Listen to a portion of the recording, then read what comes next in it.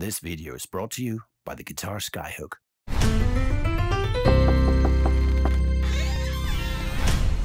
Hi there everyone and welcome to Artist Talks. Artist Talks is a slow TV talk show where I'll be having different artists visiting me in my tiny attic studio to talk about their career. Today we're gonna meet a guy that has had guitar playing as a guiding star throughout his life.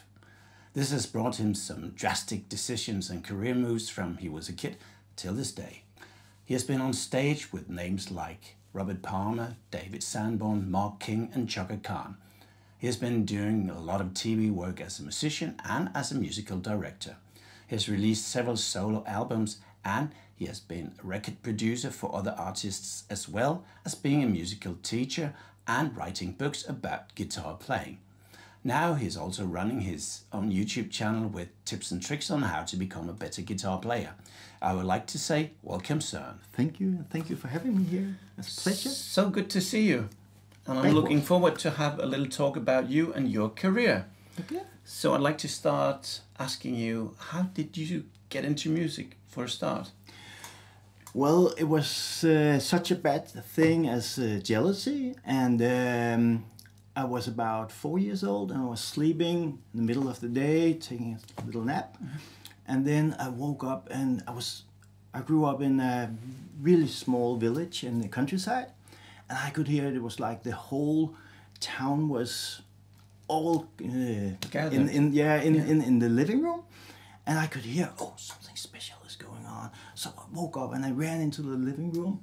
And I ran directly into the back of the head of a guitar because my big brother has just bought an electric guitar. And I got so jealous. Yeah. I thought, I want that. I want to be a part of that. I want to be a part of that community. And it happened within seconds. And then my parents, they thought, okay, we have to figure this out. So they found like a kid's guitar.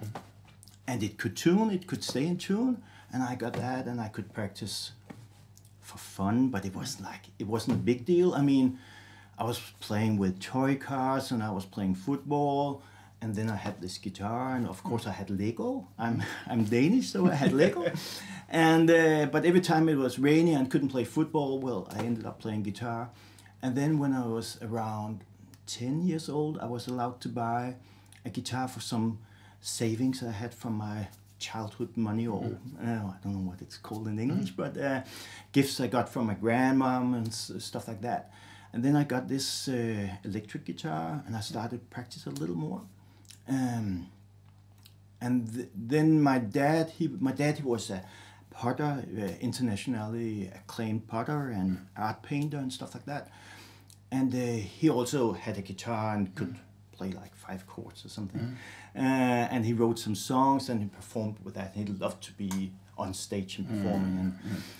So whenever he was invited to come to play somewhere, he said, oh, I bring my son. So he brought me and my big brother, who was 10 years older than me.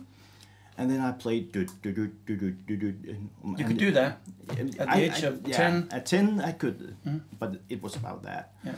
And then my big brother was soloing, and then I got used to perform that way.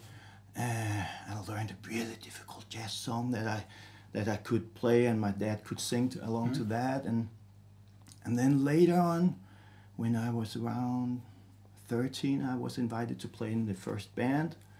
And then I should also play solo. I was scared. Yeah. And went to my big brother and said, I'm supposed to play solo. What should I do? Oh, and he drew his hand. I said, oh, you're supposed to use this finger for this finger for that. Here's a pick. Practice that, and when you learn the pentatonic scale, you can improvise.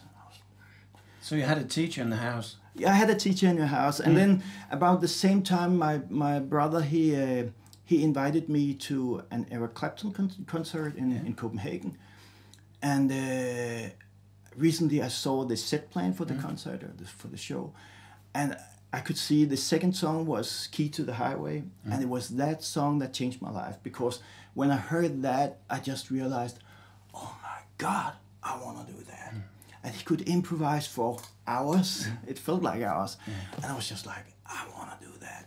And when I left the concert hall with my brother, I told him, he asked me, oh, did you like it, Soren? And I said, yeah, I want to play guitar like him.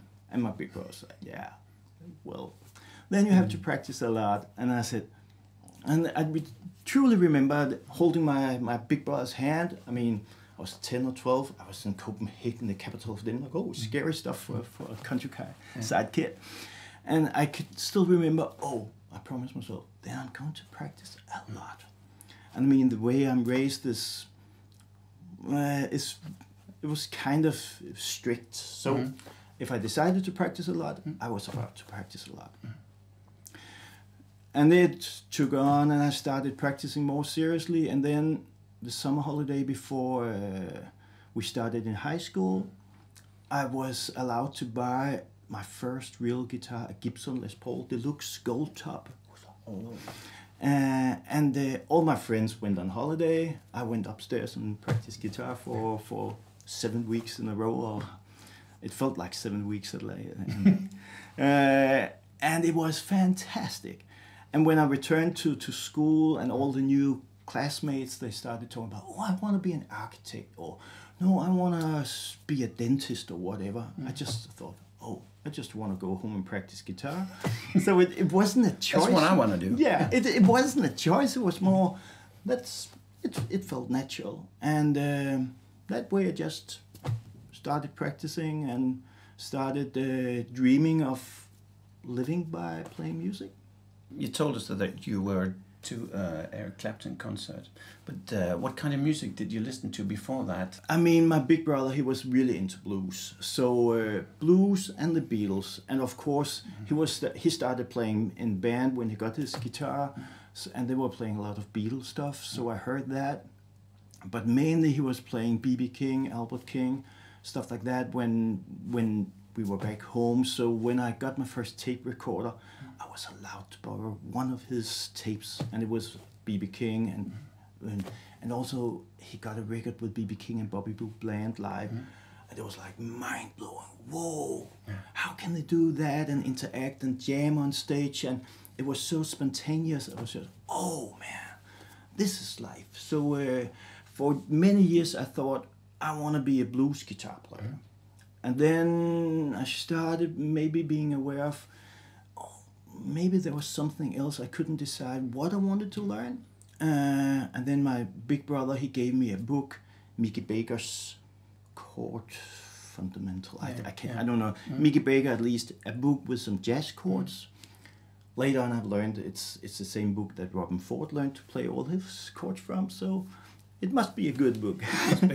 At least that was some of the material I could find on more advanced chords at that time, because it was long before Google and stuff like that. And then at the same time as I was figuring all these new chords and stuff out, I was starting to take some lessons on music theory. And at the same time there was well-known Danish trumpet player who's playing old school New Orleans stuff. They moved pretty close to where my family lived, so they suddenly one day they knocked on the door and say, hey, we know you're an artist family, so is Thijs is playing trumpet, we want to get to know you. And then they came in, and my dad started bragging about, Soren, he's so talented, he's playing the guitar. And they said, yeah, we heard that story before. Yeah, cool. And then they could sense that I was serious about my guitar, and said, maybe you want to join. Thijs is going to the studio in a short time to do a record. Maybe you want to go just one day to Copenhagen and see what's going on. And then I went together with them to Sweet Silence Studio. That's top of the pop. Yeah, Metallica had been there, and actually it was Fleming who was producing. Who has produced Metallica. He was the engineer for this session. So I went to Thijs and to the studio. I was just blown away. What is this? The whole universe and the way all the musicians interacted, and it was really, it's so nice and relaxed. Oh yeah, we have to record, and let me hear your guitar and stuff like that. And it was Paul Hellberg, really, really respected Danish guitar player, who was booked for this session. I was just, he had bought a Gibson Gold Top as well. So, look at that. So I could mirror some of his identity in where I was. And I decided, but I want to do this. How did Paul end in this session? Oh, they called him to ask to, and then I started talking to him and said, do you do this often? Yeah, and tomorrow I'm playing on this session with another guy. I said, I want to do that kind of job. So instead of dreaming about being Eric Clapton playing blues, I want to be able to play that kind of sessions and other kind of sessions. So that was starting to be some kind of goal for me to be able to be a hired gun and sideman for different acts and different periods. Must have been so fantastic to be in the studio at that age. I remember. I ended up being there the whole I don't know how many days they had in the studio. Every day I took to the studio. Yeah. And next time, when are you going to do a new album? Oh, it will take a while. I want to go. I was so hooked. I was. All right, we'll have a short break to tell you about our sponsor, the guitar skyhook. A skyhook is a new and discreet way to hang your guitar on a wall. Use the strap button on the back of the guitar. If you don't have one on your guitar yet, the skyhook comes with one for you to mount. Find more information on the website skyhook.dk. So you're not into this band thing in the sense you're more like, I don't want to be in a band, I want to be a studio musician.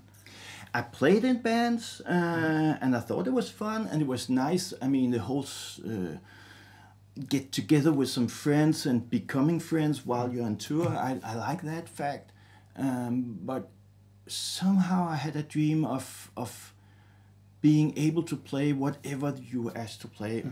It must be fantastic.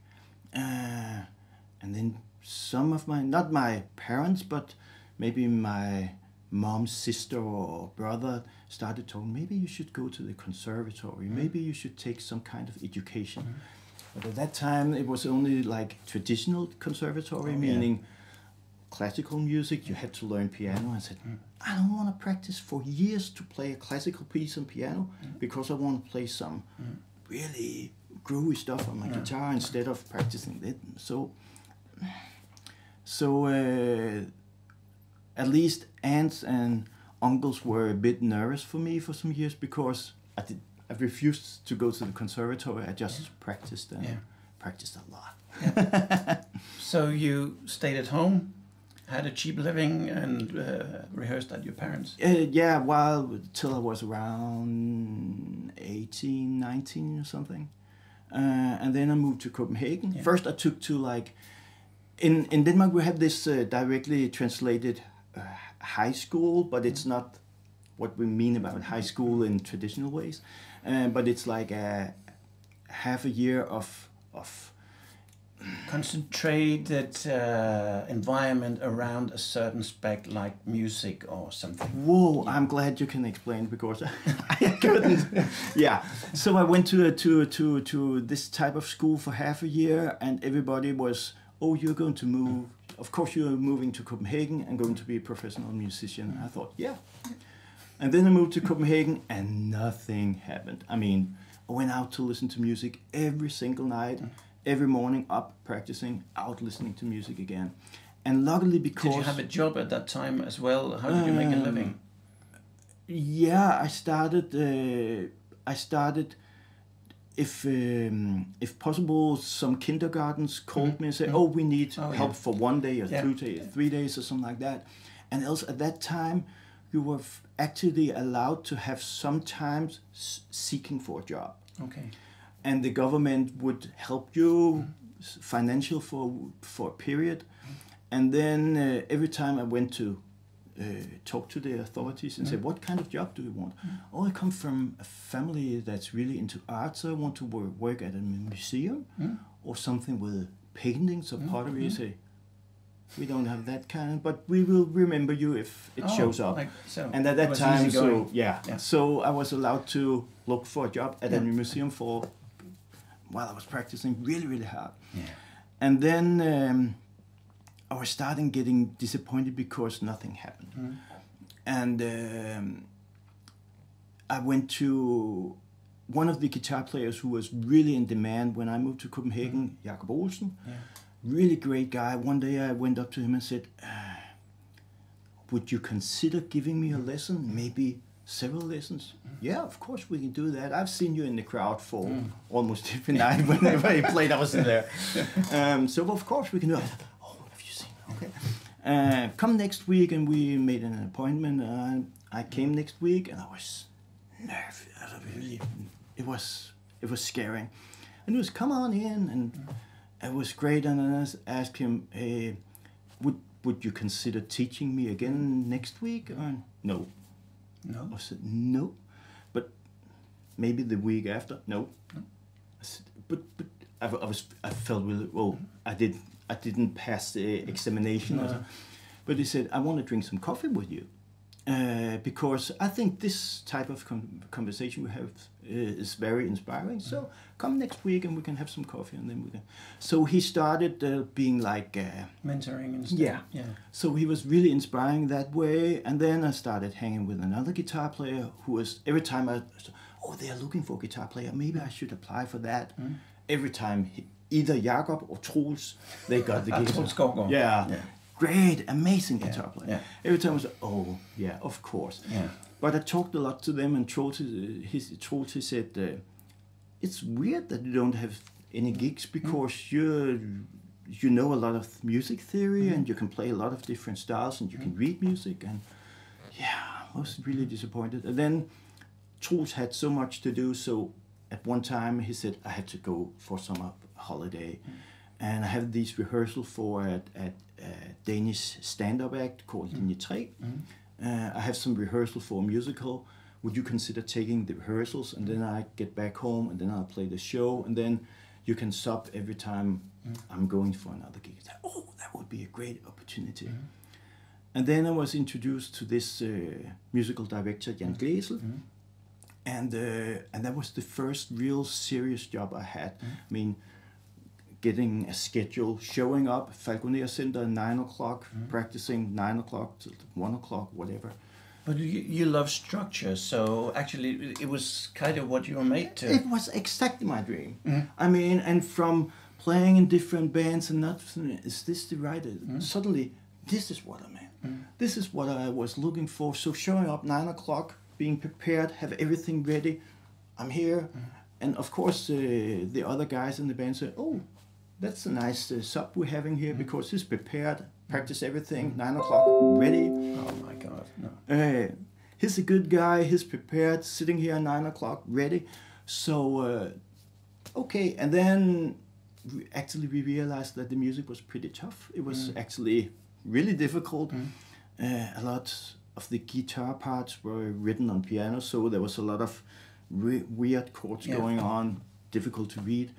Meaning that within 2 or 3 days, Jan, he decided to say, oh, the guys who are taking the rehearsals here, that's the team for doing the session with the recording for the album and doing the first 3 weeks of the show or something like that. So that ended up being my first real serious professional recording and first album I participated on. And then I had some great months learning a lot from these guys, and really it was motivating because, oh, I was on the right path, I was doing the right thing, practicing the way I've done. And then after that, I returned to playing in bands, but after 2 years, exact same story, Troels needed vacation again. We need a sub for a new show with this act. Søren, would you consider doing it? I would love to do it. Yeah. And that was my introduction to play more seriously with Jan, because after that he started. He was doing a lot of TV stuff. The Danish version of Leatherman Show with Michael Meyerheim. And the Danish version of Don't Forget Your Toothbrush and stuff like that. And I was playing with him in house bands and TV shows for, I think I ended up playing with him like 12 years or something like that. So that, instead of going to the conservatory, that's my education. I mean, playing with the best session guys in Denmark, bagging different acts who coming on the TV shows and they want to present new album, new single, new whatever. So we did a lot, and maybe we could do 2 TV shows in a day. In the morning we were playing jazz with some of the jazz names in Denmark, and in the afternoon we were playing rock with Sanne Salmonsen or Thomas Helmig, so it was a lot of different styles going on. So that's my education. Yeah, and I remember once hearing you talk about going on tour with Linje 3. That's an entertainment act that was going on for a long period, touring all Denmark, making loads of gigs. And not to try to fall into repeating yourself. Yeah. You actually decided to do something. What could you tell us about that? Yeah, but it was fun because the way I'm brought up is, you have to practice, you have to study hard if you want to be good at something. Still, you're also supposed to have fun and enjoy life, but you're supposed to work hard. And therefore, I thought this is a fantastic opportunity to learn the music business and learn music. And I was just excited. But a lot of friends said, but isn't it boring to play the same repertoire, the same songs for like the last show I did with them, we played 10th month in a row. So it was like 200 shows. Yeah. And we had 1 day off every week. And I think it was in that period where we also did TV shows on the day we had off. So it was kind of busy. But to return to your question, sorry. When I played the songs, some of the material was pretty hard. And there was a lot of reading going on and some fun stuff, different parts. And some of the stuff were more like playing straight. So it maybe it wasn't that challenging. But then I thought, every time I felt something was boring, I have to invent some way to make it difficult. Either I should play chords that I'm not forced to play, or I must not think about how I would play the chords in a new zone of the guitar without being before we're on stage. So I said, okay, next song is this. Oh, that's the boring one, but now I have to play it within these 3 frets on the guitar. 1, 2, 3, play. So I try to, every time I was about to feel bored, I tried to make challenges for myself. So I was learning something new every time I went on stage. And that's one of your philosophies working. At least I wasn't bored. And I could have chosen to just play the same way every night, but I mean, whoa. I thought, no, this is my opportunity to learn, to grow, to develop my playing. And sometimes I remember the drummer, he suddenly he came over to me and said, Soren, is it true that you're playing something new every night? I said, yeah. Also the outro lick in a really difficult song. Yeah. Okay. And then he left, and next day we were playing, and then we were getting to this part, and always speeding up a bit, so I was supposed to play my new difficult country lick. And then he looked me straight in the eyes and said, okay, I'm really moving ahead, so go for it, Tom. Good luck. And if I managed, he was like, tomorrow I'm speeding even more up. And if I didn't manage, he was like, I won today. And then I said, I really have to practice. So it was a way to keep the tension going. Exactly. That's a good way. And it was great fun, and we had but the whole that period was really inspiring, because when we were touring a lot, I mean, many of the days you didn't have time to practice, like not back in the days when I was for the 7 weeks holiday. It was definitely not the same. But then again, when we were warming up, I was sitting with some killer musicians, and every time I was interested in, if I heard Lars playing something difficult on the bass, I said, what's that you're playing? How come it sounds different from what I'm hearing? Oh, it's because, and then I've always been asking a lot. And then he said, it's because I'm trying to do this, and I try to get this feeling or this phrasing or whatever. And I said, how should I translate that to guitar? How could I do that? And then maybe the next day I was sitting next to the drummer warming up, said, I can hear it's 16th note, but what are you playing? Oh, I'm playing everything in sections of 5 or 7 or whatever.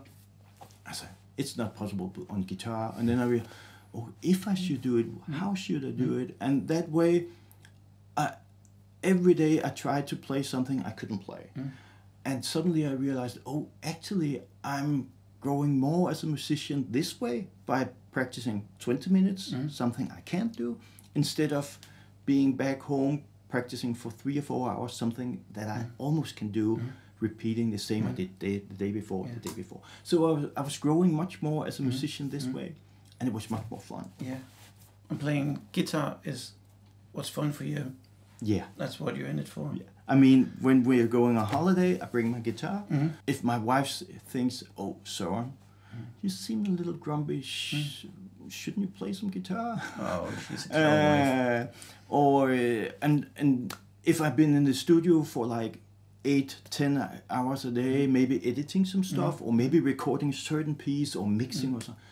When I get home, my kids are asleep and everybody's sleeping, and I say, "Oh, now it's time to relax." Then I pick up my guitar and practice for 3 hours before I go to sleep. I mean, it's some people run, some people swim, or yoga. Yeah. To me, this is yoga. Yeah, that's how you relax. Yeah. But you played with Jan Gläsel for 12 years, and then you decided to stop. It was a big decision. I mean, playing with him was so inspiring, and it's so many good memories.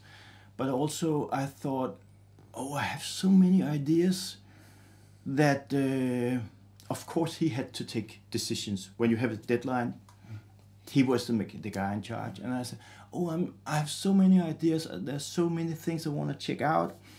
And I was booked for many sessions where I cannot keep quiet. So that means that I had always suggestions. Why didn't you play this on drums? Or could you play this on the bass or whatever? Sometimes it was good and developing. Sometimes I felt, I better be quiet. But I felt I wanted to sing. So I decided, now I want to go the whole way all in. So I decided to quit and try for myself. And that way I could make the decisions and be in charge. And then I quit. I talked to Jan and he said, maybe you could take a year off and consider what you're doing. And then it's a good idea. And then 2 weeks later, I was asked to be musical director on another TV show. And I had to put my band together and do that. And we did a season of that show, family program. And then while I can't remember if it ended or while it was close to ending, then I was asked to be a musical director on another show, and it ended up being a really, really successful formula on Danish TV. And actually, the formula was I was part of the team developing ideas and games for the show as well. And actually, the show was sold to I can't remember how many countries. So at that time, I also was sent the French version of the show, and do you have any comments on it? Or we went to Norway or Sweden to meet the guys making it there, and they were using my music, and my music was sold for the Chinese version of the show and stuff. It was a really great experience, and I was learning so much, and I was in charge. So I could, if I had any ideas, I could live them out, or I could make room for the guy in the band. Said, any suggestions? Come. And then it was just, okay, we have to make a decision. 5 minutes till we start recording. Now I decide. Else I try to make room for everybody. If you're wondering, what's the name of this TV program? The name in Danish is Den Store Klassefest. And the names around the world you have to Google, because I don't really. The big class reunion. Yeah. I think the big class reunion. The big class reunion. I think I'm not sure. No. And could be a good name. I'm not sure on the Chinese version, at least. No. You did Klassefesten for 3. I did it for 3 seasons. I learned so much. It was really interesting, really inspiring. But suddenly one night I realized, I think it was when I was playing we was having Chaka Kahn on the show the day after. Suddenly I realized, before I go to sleep, I better look on the guitar part and prepare that for tomorrow. Pretty cool. And Chaka Kahn coming the next day, and you were like, and that's made me think, because I thought back in the days when I was starting doing all this, I would have been prepared for quite a long time. and I would have practiced the numbers we were supposed to play on the show. With my approach, I would have checked out other songs and learned that just to show respect and maybe somehow interact with the artist. And here was like, oh, before I go to sleep, I better check out the parts I'm supposed to play tomorrow morning. I realized I'm playing guitar 10 times within these 3 or 4 months we're using for this season of the show. And that's the 10 times we are recording. And maybe I'm playing guitar a little bit the day before. That's it. And I started all this because I loved playing guitar, and that was my dream. And suddenly realized that's the thing I do. I do it so little, so little is, and the least. So I decided maybe it's time to reconsider what I'm doing, and then I quit, and everybody was, "You're quitting a success? How come?" It just feels natural or like the right decision at that time, and of course I miss part of that game, and it was quite fun to do, but then I decided it's time for something new. So you ran into quite a few well-known, well-respected musicians. Whom were you playing with? Level 42. David Sanborn was some of the guests on the class reunion. Yeah. With Glazel, it was like Robert Palmer, Randy Crawford. The things I did with Jan started making making me able to write some serious name on my CV, and then, I mean, it's the first 2 or 3 international known names that's the difficult one to get. The more you play with, the more respected you get, because you played with Chaka or David or whatever, then everything is cool. Yeah. But was that easy? Did he turn up with his saxophone and you just played and then he left again, or did you have a chance to meet as a musical director? Normally with these kind of artists, they have a musical director on their side, and so a lot of the communication is through those, and of course they have a manager who is making a pretty long list with demands, and that way when the artist shows up and is really easygoing, it's so relaxing, because it's just a matter of everything's prepared for the artist. I mean, some of those artists who are really respected and well known and know their things and they're good at what they're doing, they just want to have fun. Exactly the same thing as I want as a player and you want when you're playing music. We want to have fun. So that means that they're just having, I mean, remember Sanborn and King always said, just go ahead, play some fills, but there are no guitar fills on the record there. No, but we're supposed to have fun. Okay, cool. So I mean, and still that was quite new for me at that time. But I realized, okay, I'm supposed to have fun. I'm trying to have fun. But again, it's also difficult because if you're a musical director, you're also in charge of the engineering, or the communication with the engineering and the sound stage guys and everybody. You're in charge of so many things. So in part, it's just a small part of playing guitar and having fun. And I missed that. I wanted that to be a big part of my life again. So. And that's why you quit and went out in the real world. What happened then? I moved to New York for a while.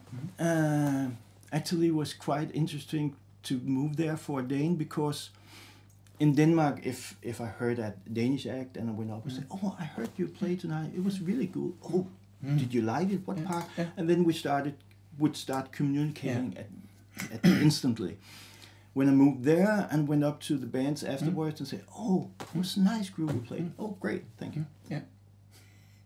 And I liked the part you played in the third song. Great, thank you.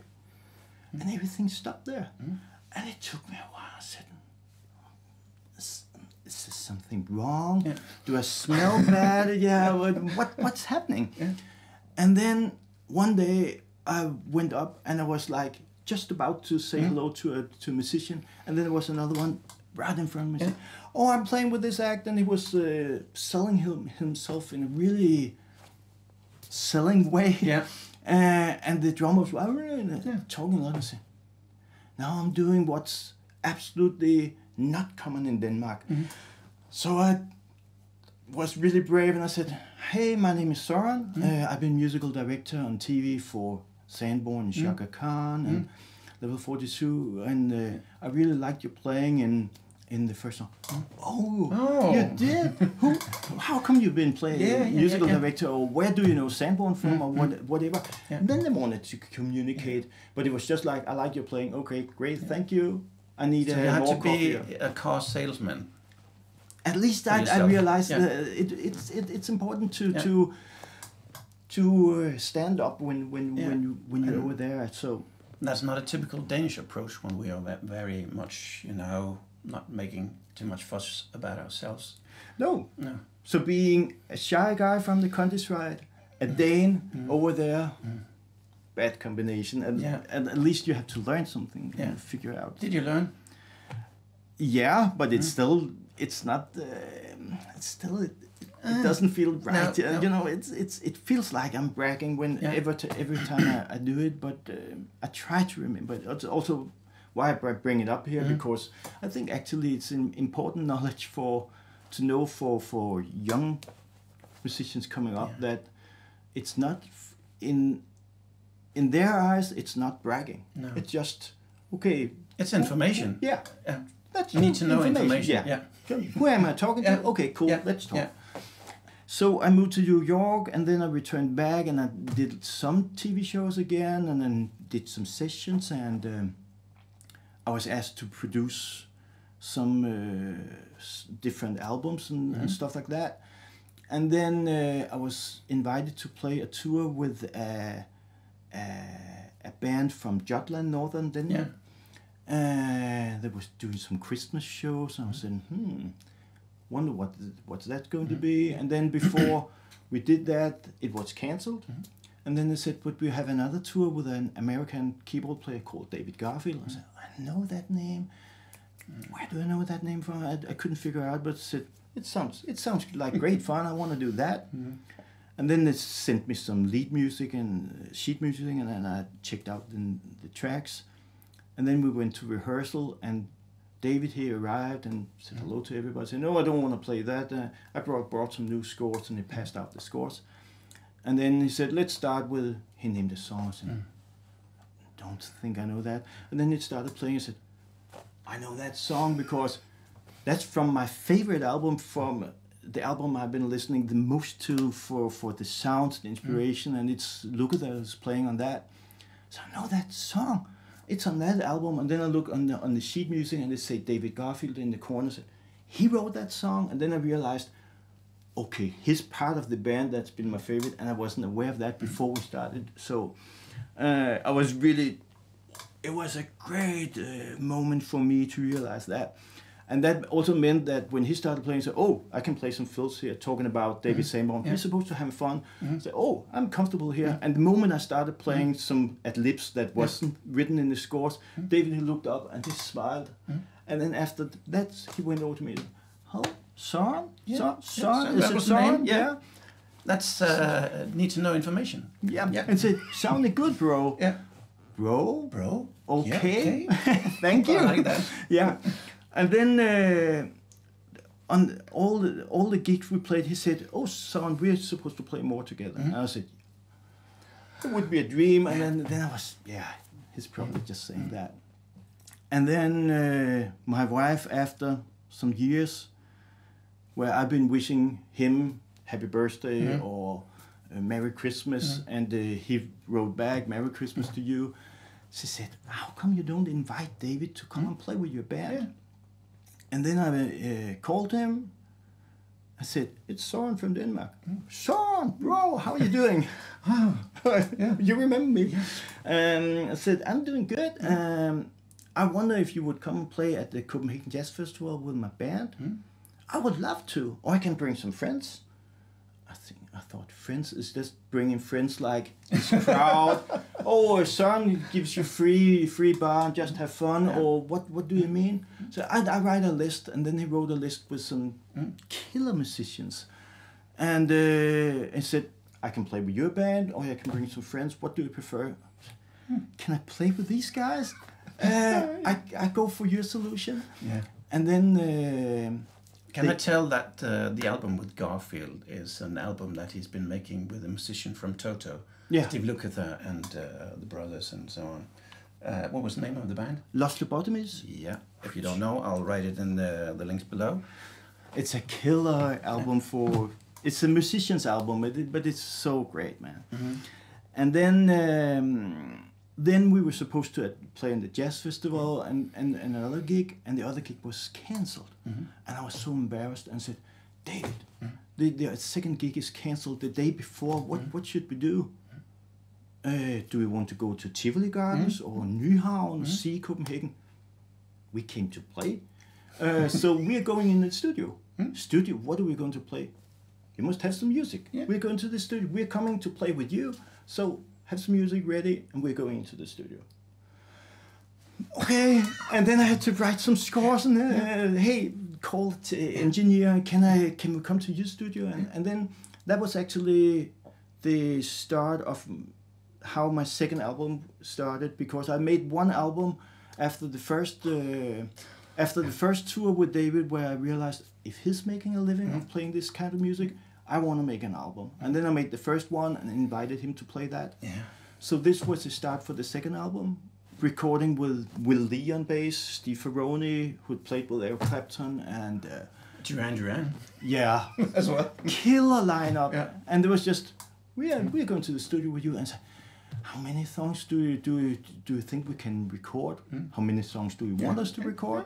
And then I had 5 songs ready, and we could have recorded 10. I mean, it was killing. It was just, and I had really serious lesson there, because that was the first time I met Steve Ferroni, and I passed out all the sheet music. Yeah. And then they were having fun, and it's good to be in Denmark. It's good to be in the studio and talking, and said, okay. And then I talked to him and said, okay, Steve, should we try? And he was like getting an electric shock. Try? Shouldn't we just do it? And it was like, Okay. oh, this is serious? Yeah. We're not trying, we're not rehearsing, Yeah. we're doing it. Yeah. And he did it. Everything is first takes. Yeah. It's fantastic. killing. And then we played that gig, and David again said, I want to play more with you. I said, this is a dream come true. And the other guys in the band said, when do we play again? I don't know. And then they went home, and then David called me 2 or 3 days later and said, I have this jazz festival in Bulgaria. Do you want to play? Yeah. Okay, because if you want to play, I asked the guys to come. And then we met in Bulgaria and played again. And that way I started really to connect with David, and every once in a while I went. Then they said, now you have to come to LA and play with us, because it's your turn to have jet lag when we're playing and stuff like that. So that's how I was invited into this American community of killer musicians, and ended up playing with a lot of musicians that I only read about on covers when I got my guitar, Les Paul Deluxe, and dreamt about, imagine. But how do you approach that as a person, meeting new musicians of that caliber? First, when you get the gig, it's really exciting. And then, of course, when you're thinking, it's tomorrow, then you can feel, it's actually us. Also a bit nerve-wracking. And then when you meet, those kind of musicians are so ready or used to meeting new people, and are so easygoing, so within seconds it's like, you're best friends. I mean, it's a part of being a successful sideman or musician or artist is also being a good hang. I mean, that you're having fun and that you're relaxed. So, I mean, some of those guys are they are the sweetest, most politeful, most helpful. I mean, Jimmy Haslip, who is a killer monster guitar player, playing with the Yellow Jackets for years. I've been fortunate to play with him and in the studio with him or two, and I remember hearing him order a cup of coffee and the waitress forgot a spoon, and the way sorry, I'm really is it possible somehow that I'm really to get a spoon for this, because actually I want to add some sugar. He was so polite that he could be, do you know what, I've been flying here, I have jet lag, I'm really, he was so polite and said, oh, this is really easy going. And I mean, they're so good in doing that part of the business as well. So it's, of course, the first time I went to LA, and I was realizing in a few hours I'm going to meet with the guys, and I'm going to meet guys I never met before that just returned from Whitney Houston or session with whoever. Of course I was nervous, and then when I met them, it was just, oh, hey. And again, it was like David, he introduced and said, this is Soren, this is Ricky, this is Soren, this is Lenny. And it was, oh, hello, Soren. And then it was just like, when I was in New York, I said, hi, hello, thank you. Thank you. They said, hello, and then preparing. And then when we played the first set or first show, if we were doing 2 shows a night, then the return said, what was your name? Soren? Oh, really? Good to meet you. We're going to play more. Yeah. So it's like they're meeting so many friends or so many colleagues. Yeah. Maybe they're playing again, maybe not. No. And here's, oh, good to meet you. And then if they say, oh, we probably meet more, then you know it's next level. So everything started getting interesting with the connections to LA, and suddenly also I wanted to raise a family. I met my wife and we decided to have kids, and that interfered in a whole other way, because suddenly I was prepared to, I want to go to LA every second month, and I want to do this and want to do that. And then we also should have a family, and it's going to be great. And everything was good and seemed well planned till I sat with my daughter. And she was like 10 minutes old, and I was sitting there and said, I can't leave her. I mean, this is serious. I mean, all the other stuff is fun, it's nice, but this is serious. This is life. And therefore I decided to change the whole thing for a period. So I started writing books and started to work more from home. So I've written 5 books. I did a sample library for native instruments. I've done a lot of different things, so I had different legs for making some kind of income. Now when the kids are like older, now they don't care about it. If I'm away, first time I went to Canada to play, and I called back home, oh, I miss you, and now I've been away for 2 days. You have? I mean, they didn't realize. So now they're big. It's nice to have a quiet home and then not hearing Dad practicing guitar. So it's. But then you had a full-time job. Yeah, for the first time. During that period, I also first, like a substitute on a school, I was hired to teach guitar, and then again while I was there, I couldn't keep my mouth shut, so I started talking about composing, producing, stuff like that, and the new trends for the youngsters. And then I was hired to establish a songwriter and producer course for the school, and I was in charge of that for 8 or 9 years. And then it was about the kids starting to be bigger, and every time I talked to my wife about, I miss the days where I could go to LA or travel somewhere. Did you play guitar at all at that time? Could you do that? Yeah, a little, but it was not the same. And I mean, I released 2 albums while I was working at the school, so yes, I did, but not as much as I wanted to. But I thought it was fun, and I thought really it was giving to, again, just like I met people who was just sharing knowledge. I could share all my experience to all the young students there. So it really made sense. And I loved that job, and I thought it was inspiring. But at the same time, I started missing more the days playing guitar and just being called for a session or gig or something like that. And then I talked to my wife, and she said, maybe it's time to do something else, because every time I ask you, why don't you go to NAMM? Why don't you go to LA? Why don't you go to whoever you're connected to? the answer was always, I don't know the schedule for the next half year. So maybe, she said, maybe that's a sign, Soren. And You've got a clever wife, don't you? Yeah. And then I decided, okay, it's a big step, but I've done it before, so I'm quitting. And then I quit, and now it's 3 years ago I stopped at that, and focusing more on playing guitar, doing some tutorials, tutorial videos, and I have my next album in the making. And this year I've been to Norway playing concerts, doing guitar camps, workshop, clinics. I'm doing some guitar camps here as well, and I can do some sessions back home. It's really a privilege to live in your own place, and people send you files and you can record there. And also been to Holland to play with a group of musicians down there who is their job is to tour with international acts in Europe. So, and they invited me to come and play with them. It was a really good experience, and killer musicians. And I can see that's the direction I'm moving at now, and it feels really, really good. I feel really privileged to be able to start being a guitar player again for maybe the third time or whatever. Yeah. But you started a YouTube channel and trying to pass on some of the things you learned as a guitarist. How's that going? You got a Danish and an English channel, and there's links to them in the description below. Could you tell us about that?